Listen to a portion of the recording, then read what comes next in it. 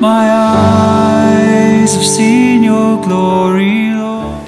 Before I jump into my sermon, I want to respond to Gail's comments a little bit here. I thought you all came from my great hairstyle. Gail, did you write that in, or is that what was really there? That was really there, okay. I thought it was my fine wardrobe and flashy hair that... I just want to say, and I'm going to try to do this without blubbering. I blubber whenever I talk about things that matter to me. But I'm just so grateful for the opportunity to serve here. And this church came along at a time in my life when I needed you. And it's great to serve together. Grateful for all the things that you allow me to do and all the ways that you care for me and for my family so well. And can't believe that God has worked it out that we get to worship and serve together, and I'm very thankful for that, and just want to take this moment to express that. I'm going to be 58 in just a few weeks. So I've been thinking about church this week and realized that I have been to church almost 2,800 times. That's a lot of church, and some of you are way out ahead of me on that. My parents told me that they took me to church when I was 2 weeks old, and took me to church pretty much every Sunday after that. The family that I grew up in, it was never a matter of waking up and saying, okay, are we going to go to church today?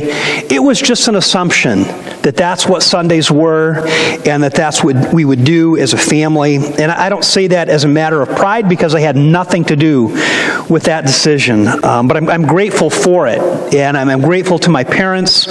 And what I didn't know at the time is that my parents were exposing me to a tradition that went all the way back to the very first churches in the New Testament. And as we pause together in kind of the teaching life of our church between series, I thought I would take a couple of weeks and talk about church, what church is. Shortly after the resurrection, Christians started meeting every Sunday for worship. And a typical worship service, they probably met in the evening instead of the morning. They would share a meal together. They would read scripture together. They would receive teaching together. They would sing together and pray together. Very shortly after the church was founded, they began taking up offerings together and sending the money to needier parts of the church. But that's what the church was. And it was referred to not as Christianity or anything really fancy, but it was just called the Way. You part of the Way? The Way were people who believed in Jesus and met together to worship. And looking at church history, we don't actually find church buildings until about 100 years after the New Testament was completed. And that's important because it reminds us, even on a very local level, that this building is not the church. This building is where one part of the church gathers to worship. The church is God's people. And the purpose of the church is to be a blessing to the entire world. It's a place where we gather and we express our worship to the Lord, but it's also a place where as the Lord makes us more like Jesus, we bless those who are around us. And since church is so important, I'm going to take 2 Sundays to talk about what a New Testament church is. What do we learn from the New Testament about church? The word church is related to 2 different Greek words. And the first Greek word is a word called ekklesia. And ekklesia is a Greek word that had a general meaning, and then over time it developed a very specific meaning. And the general meaning of the word ekklesia was an assembly. People who assemble together. And it wasn't just any assembly, but it was an assembly of people who had been summoned by the king. That's what ekklesia was. The king would issue a summons and say, I want everyone to get together to hear what I have to say, and that was ekklesia. And then over time, it developed a more specific meaning, and that referring to the people who were meeting to worship Christ. It's literally a combination of 2 words. Ekklesia is a combination of called and out from. So church is a group of people who have been called out from the world in general to gather together and to worship. The English word for church that we use today is an adaptation of a different Greek word, the word kareikos, and this word only occurs 2 times in the New Testament, and it's never translated church. But the word church, if you look at church and this Greek word kareikos, they sort of look together, and church was an adaptation of some of the sounds that were in that word. And I want you to, and again, this is 2 times in the Bible, never translated as church. I want you to listen closely to the 2 passages where this word occurs and see if you can figure out which word it is from which we end up getting this word church. 1 Corinthians 11:20. And this is a passage where Paul is actually confronting the church because they were not behaving well when they came together to take communion. They were rushing in, and some were gorging themselves, and others weren't getting any food, and he's kind of calling them to task, but the word occurs in this passage. Paul says, "So then, when you come together, it is not the Lord's Supper that you eat." Well, where in there do you see church? Let me read the other passage. This is Revelations 1, verse 10. "On the Lord's day I was in the Spirit, and I heard behind me a loud voice like a trumpet." Do you see the word church in there anywhere? Well, what word do you see in both of those verses? The word that pops up in both of those churches is the word lords, the possessive form of the word Lord. And as I explored this New Testament word for church, both of these words, I learned something that really surprised me. In the Gospels, Jesus says almost nothing about church. There's actually only one place where he uses the word to refer to church. There are 2 places where he uses the word, but in only one of them does he use it to refer to what we would think of as the church today, and it's this passage in Matthew chapter 16, verses 13 to 18. When Jesus came to the region of Caesarea Philippi, he asked the disciples, "Who do people say that the Son of Man is?" And they replied, "Well, some people say this John the Baptist. Others say Elijah. Still others think that the Son of Man is Jeremiah or one of the prophets." So Jesus is asking, "Who do you think that I am?" And they're saying, "Well, maybe you're John the Baptist appearing, or Elijah, or one of these other people." "But what about you?" he said. "Who do you think that I am?" Simon Peter answered, "You are the Messiah. You are the Son of the living God." And Jesus replied, "Blessed are you, Simon, son of Jonah, for this was not revealed to you by flesh and blood, but by my Father in heaven. And I tell you that you, Peter, and I tell you that you are Peter. And on this rock I will build my church, and the gates of hell will not overcome it." So according to Jesus, the church is going to be an assembly of people who are called out to believe, like Peter did, that Jesus is the Messiah, the Son of God. Put all that together and you get the big idea for today's message. The church consists of people who belong to the Lord, people who have been called out to meet together, and people who believe that Jesus is the Messiah. That's what church is. We've responded to a summons from the King to get together and to assemble. We assemble together because we all belong to the Lord.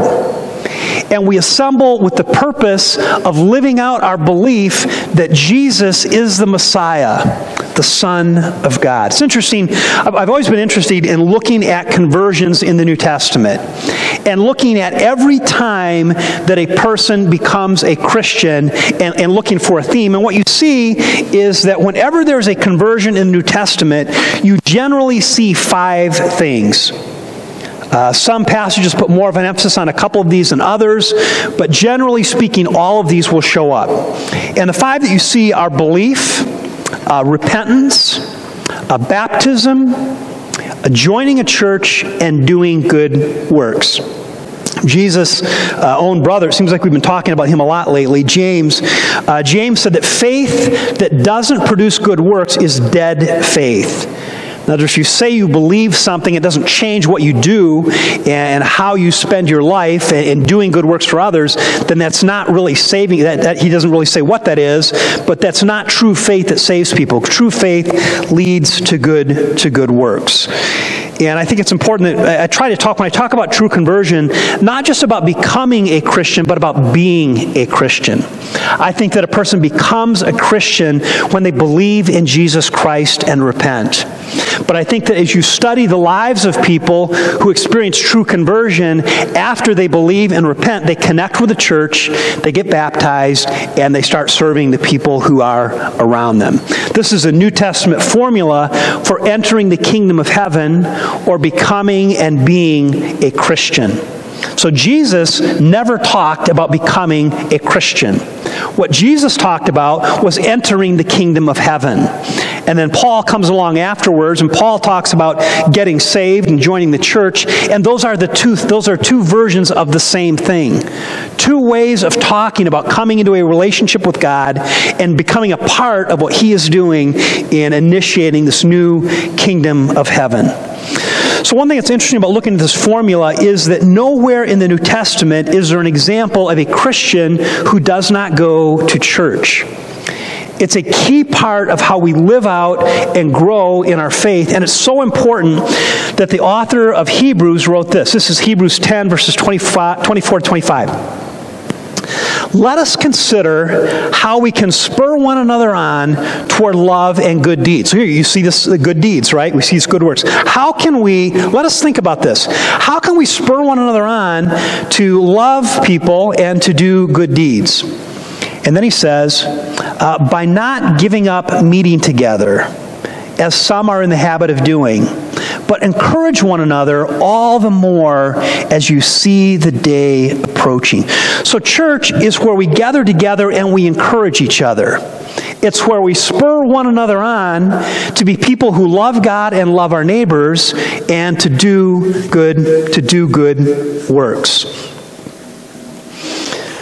So next week what I'm going to do is I'm going to talk about how the New Testament describes church and some aspects of how good churches function. Today what I want to do is I want to talk about 6 ways that the New Testament church was radically different than anything else in the world. So when you think about the church growing, it's really kind of hard to even wrap your head around. But the fact that on one occasion, the person who is the leader of this movement is put to death in a horrible fashion. It would seem that the way had been stamped out, and yet within several centuries, the church had spread to all across Europe and northern Africa. How did all of that happen? Well, one thing that contributed to it was just how radically different it was than anything else that existed, and the difference in the church caught people's attention, and it convinced people something genuine is happening here. Something authentic is happening here, and I want to be a part of it. What are some of those things? Here's the first thing that stood out about this new radical movement called the church. It was racially and ethnically diverse. And some of you are probably saying, oh, okay, here we go. Pastor Carl's being politically correct again. Now, this is the teaching of Scripture. And Scripture is very clear about this being something that was radical and new. 1 Corinthians 12, verses 12 to 13 reads like this. Just as one body, though one, has many parts, but all its many parts form one body, so it is with Christ. For all of us were baptized by one Spirit so as to form one body, whether Jews or Gentiles. This was radically different, radically new. Every other form of religion revolved around someone's nationality or their ethnicity. And there was a clear wall of separation between it. I was doing some research this week on what it was like at the time of Christ. And in the temple, they actually had, there were a series of courts getting closer and closer to the Holy of Holies. And the very outer court of the temple was actually called the Court of Gentiles. And it's the only part of the temple where Gentiles were allowed to be, and they were allowed to be there because they served a business function. They were providing animal sacrifice. They sold animals for sacrifice. There was some marketing that was done out there. So there's this court of, so it's kind of like if we were practicing that model today, we would say, well, only people of a certain nationality or of a certain ethnicity are allowed to worship with us, and people who are not a part of that group have to meet in the pavilion out back of the parking lot. That's where they can stay. And to give you a sense of how important this was, is if a Gentile strayed out of the court of Gentiles into another part of the temple, Rome had the authority, as requested by the Jews, to execute them. So you could be executed if you were not a part of the in group, if you're not a part of the in nationality or the in ethnicity, the Jews, you could be executed for wandering into the wrong part of the temple. And then the church comes along, and everyone is included. Ephesians 2 verse 12 says, "Remember that at one time you were separate from Christ. You were excluded from citizenship in Israel." So Israel was the place where God met with the people. That was as God's way of interacting with humanity. And at one time, you were excluded. You were foreigners to the covenant and to the promises. So in other words, the promises that are available to everyone else, they're not available to you. You were a foreigner to all that. You were without hope and without God in the world. But now, in Christ Jesus, you who were once far away have been brought near by the blood of Christ. So in the church, those who could have been executed because of their race and ethnicity, they were not considered equal to their Jewish brothers. In the church, all of a sudden, they are worshiping side by side. They hold positions of leadership. There's no distinction between the two. And it's not just, it wasn't just respectable Jewish people and Jewish-looking Gentiles who got to meet together. There's another verse that gives us a hint as to the kind of diversity that exists. Colossians 3:11. Here in the church, there is no Gentile or Jew, circumcised or uncircumcised. That's just saying the same things. It's a way of distinguishing between Gentiles and Jews. Here in the church, there's no Gentile or Jew, circumcised or uncircumcised, barbarian, Scythian, but Christ is all and in all. So my mind wanders. My mind goes off on tangents. And when I'm studying the Scripture, sometimes a word will pop up or an idea will pop up, and I'll think, man, I wonder what that's about. So that happened as I was working on the message this week. I thought, I wonder who the Scythians were. I've never really looked into that group of people. So I did a little bit of research, and I think we have a picture coming up here. This is a Scythian. And the Scythians were interesting people. They were, so in the passage, what's happening there in that passage is it talks about barbarians and Scythians. Barbarians was a word that was kind of applied to foreigners in general. So foreigners in general were a bunch of barbarians. And the Scythians were a group within that group, and the Scythians were fierce warriors. And they were a nomadic group. They were known for their horsemanship and for being very fierce warriors. They're nomadic. Here's how the Greek historian wrote about the Scythians shortly before the time of Christ. He's describing this group of people who now, in the New Testament, are part of the church. These are our fellow church members. So what are these people like? None who attack them can ever escape, and none can catch them if they desire not to be found. The Scythians had developed a highly sophisticated bow and arrow. So they combined wood and they made these bows that were much more powerful than what anyone else had. And they would dip the tips of their arrows in poison, and if they were attacking, they would send thousands of these arrows down upon the people they were up against. So these are fierce, nasty, angry, aggressive people. And not only that, it gets even worse. They were also heavily tattooed. So you're supposed to laugh a little bit more than that. But they found remains of these Scythians, and they had like the coolest set of tattoos ever. Like they had sleeves on both arms and up their legs, and really ornate tattoos, and they liked a lot of bling. They had a lot of jewelry. And here's one of the things that I thought was most interesting about this group of these Scythians. They liked to get drunk and get high. So they had a thing for alcohol, and they are the first stoners. This is the first group ever known to get high on marijuana. You don't get this stuff at other churches in town. You only get this kind of information here at Central. But here's what another historian wrote. The Scythians then take the seed of this hemp, and creeping under their mats, they throw it on the red-hot stones, and so being thrown, it smolders, and it sends forth so much steam that no Greek vapor bath could surpass it. And then the Scythians howl in their joy at their vapor baths. So this is basically like a motorcycle gang showing up at church. And in the New Testament church, they were welcomed.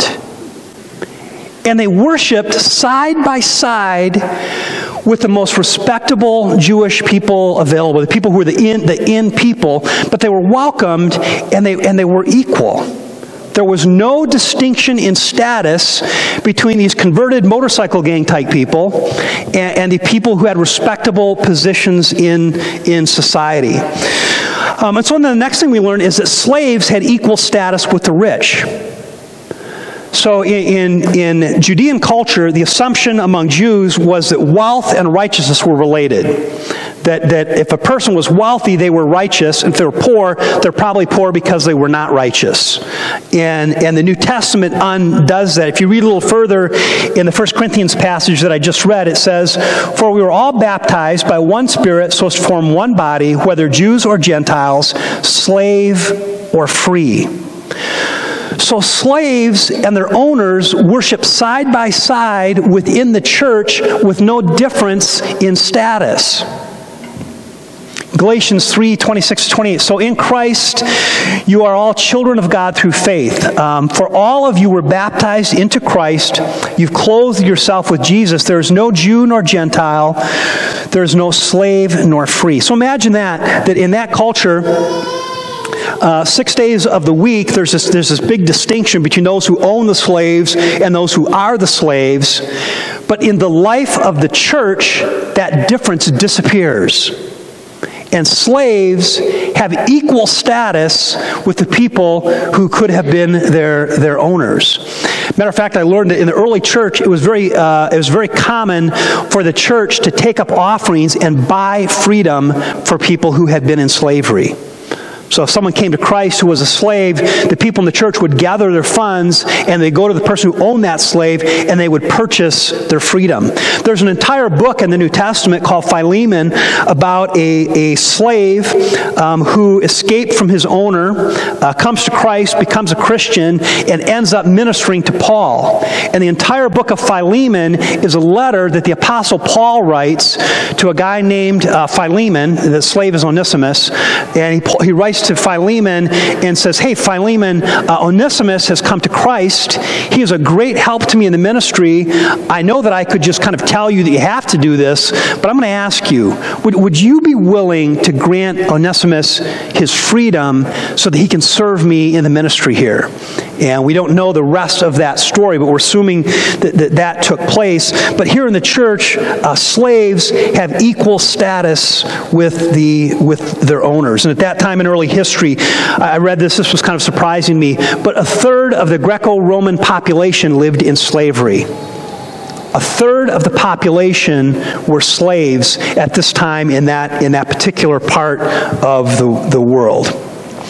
Clement, one of the early church fathers who came along, I think about 100 years after the church, wrote this: "Slaves are men like ourselves." And another church father added, "Slaves are not slaves to us. We deem them brothers after the Spirit, in religion, fellow servants." This is radically different than anything else. And it's part of what got people's attention and caused people to think, hey, this is something real. This isn't just like going through the motions of righteousness. Something radical is happening on here. That we would love one another in this way that eliminates these distinctions. So not only, in Paul's writing, not only are the distinctions based on race and economic status and slavery gone, he also says that in the church, differences in status based on gender disappeared. So that women had equal status with men. Galatians 3:27-28, for all of you who were baptized into Christ have clothed yourselves with Christ. There is neither Jew nor Greek, slave nor free, male nor female, for you are all one in Christ Jesus. One commentary that I read said, in the first century Roman world and in Judaism, it was well documented that women were regarded as second-class citizens. So remember I was talking to you about the court of Gentiles in the temple, where it's the only part of the temple where Gentiles were allowed to be. And if they wandered into another part of the temple, they could be executed. Well, just inside the court of the Gentiles was another court, and it was called the court of women. And women could only go so far into the temple, and then they could go no further. So you go further into the temple, you get closer and closer to where worship is happening, and women were excluded from that. Women couldn't vote. Women couldn't testify in a court of law. Women were seldom addressed directly. They kind of stayed in the background. And Jesus was scandalous because he addressed women directly. And he addressed women of all reputations and all statuses, and he addressed them kindly. And people would actually confront him and say, why are you talking to that person? Why are you taking time to talk to that woman who is also a Samaritan? And those differences in status disappear with Jesus.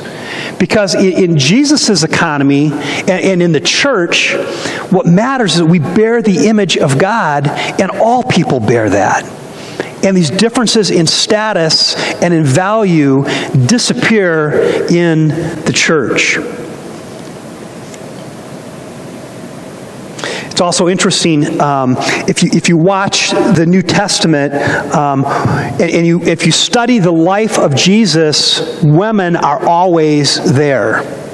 They're in the inner circle of people who are traveling with Jesus, and they have positions of influence. Matter of fact, we'll talk about this when we get closer to Easter.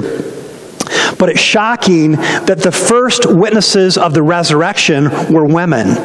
When in a court of law at that time, a woman's testimony would have no bearing at all.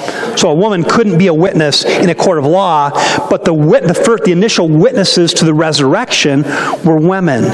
So we see that distinction in status, where men are way up here and women are way down here, that's gone in the church. And in the church, all have equal value. The other thing that was radically different about the church is in the church, people had direct access to God. Before the church came along, the church, by the way, was established at Pentecost. It was 50 days after the resurrection, after Christ had ascended to heaven. The Holy Spirit comes down, and people speak in tongues, and that is most people would say that is the day the church was born, was when that happened. But prior to that happening, there were all these elaborate rituals you had to go through in order to have any access to God. There were cleansing rituals, there were dietary rituals, you had to go to certain places, you had to interact with certain people, and there's this elaborate way in which we would have access to God, and only the very, very few got to the point where they really had could address God directly, and all of that goes away in the church. In the church of Jesus Christ, we have direct access to the God who created the universe. And that was radically, radically different. 1 Timothy 2, verse 5 says, "For there is one God and one mediator between God and mankind, the man Christ Jesus, who gave himself a ransom for all people. This has now been witnessed to at the proper time, and for this purpose I was appointed a herald and an apostle. I am telling the truth, I am not lying, but I am a true and faithful teacher of the Gentiles." Paul's main task, if you look at the New Testament history, Peter's main task was focusing on ministry and mission, trying to convert Jewish people to faith in Jesus Christ. Paul's main call was to take the gospel to non-Jewish people. And Paul here is saying, in this new way of God interacting with people in the church, well, there's only one mediator. There's no hierarchy.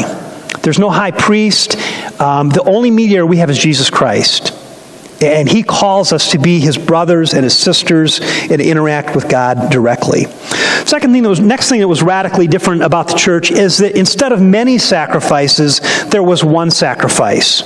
So prior to the church being born, there were all of these different sacrifices that were offered at different times of the year.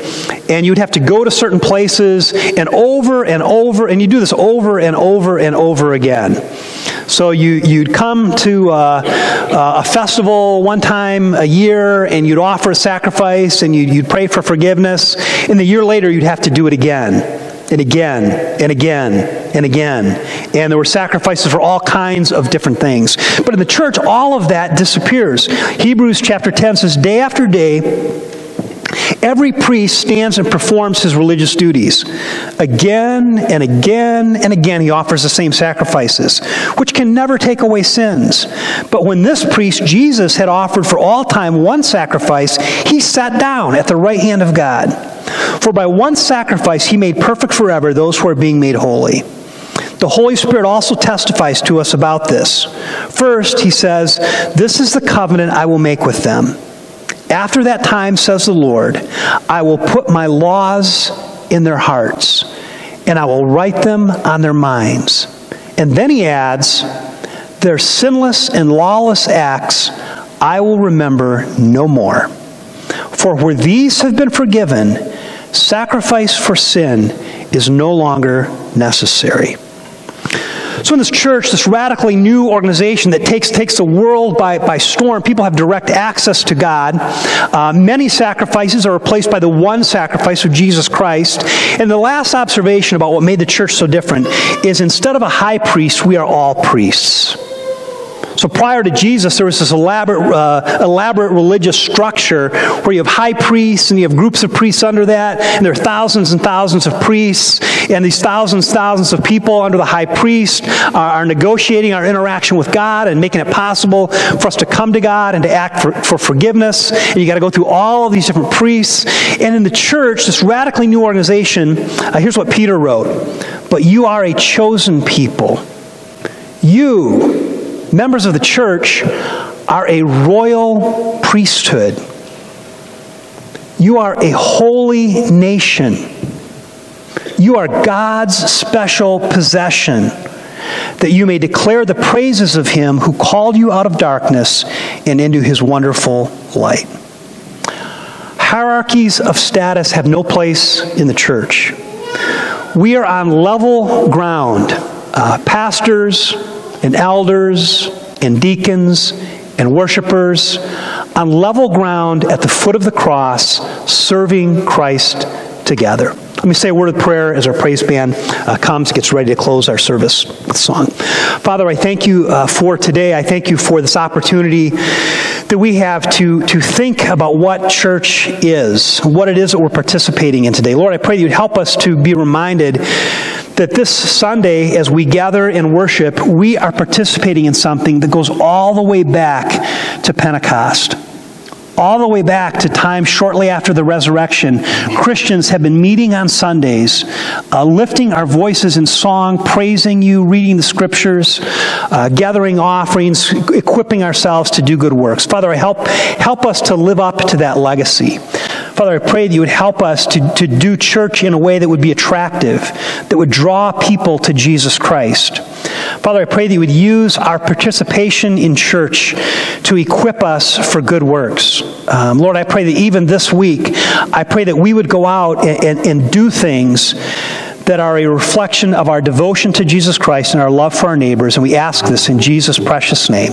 Amen. Whatever is going on in your life this week, leave leaning on the everlasting arms of a God who loves you.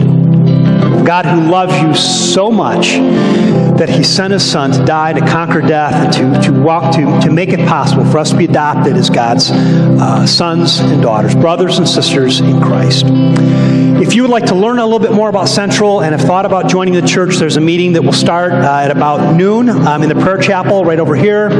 This is not a commitment to join the church. It's just attending a meeting to learn a little bit more. So if this is your first Sunday here and you'd like to learn a little bit more, or if you've been coming for a while, we would love to have you. Again, next week, we'd like to ask some of our folks to come prepared to move some brush. That's for a playground that we're building on this side of our church. We'll need some help right after church next week, so be thinking about that. Remember to be praying for Vito and for Chris Wright today. And let me say a prayer as we leave together. Father, Lord, I thank you for those who are here today. And Lord, I pronounce a blessing on them. And just, Lord, we thank you for the work of Jesus Christ. We thank you for the Holy Spirit. And I pray that your favor would rest on those who are worshiping here today. Father, we give ourselves back to you. Lord, we recognize that all that we have is from you, but today we give ourselves back to you, offering ourselves to you as living sacrifices. Lord, help us to live for you, to live for the gospel, and to live for the kingdom of heaven this week. And we ask this in Jesus' precious and beautiful name. Amen. My eyes have seen your glory, Lord.